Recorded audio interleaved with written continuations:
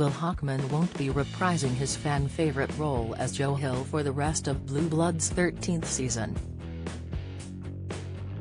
The grandson of New York Police Commissioner Frank Reagan, played by Tom Selleck, Joe wasn't introduced to the family until season 10 when he discovered they were related.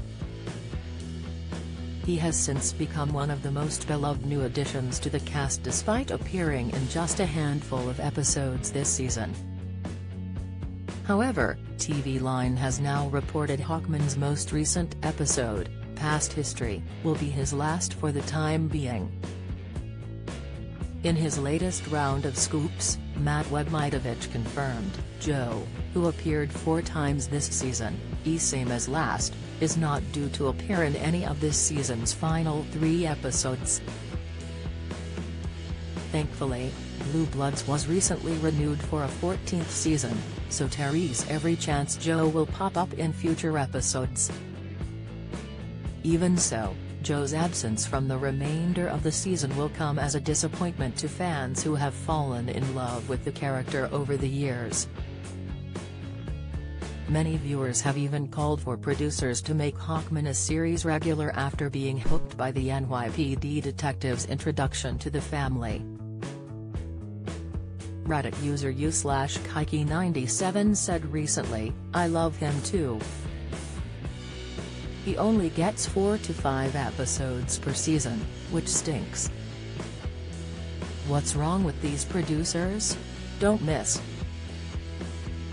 Yellow Jackets Misty almost played by Schitt's Creek star, Insight, Rick and Morty spin-off teases return of major villain, Theory, NCISLA promo teases Callan's explosive death video. The entire cast has been on forever and are all over 40. They need young blood, and Hess not only in the family, but Hess in the family business. I don't get it, and I wish someone would explain it to me. And on Twitter, @BuckeyeCootie wrote, I miss Joe Hill. They need to bring him on as a full-time cast member. Unfortunately, nothing about his involvement in Blue Bloods next season has been confirmed just yet. Selleck and his main co-stars Donnie Wahlberg, Bridget Moynahan and Will Estes are all returning, though details about the supporting cast are being kept under wraps.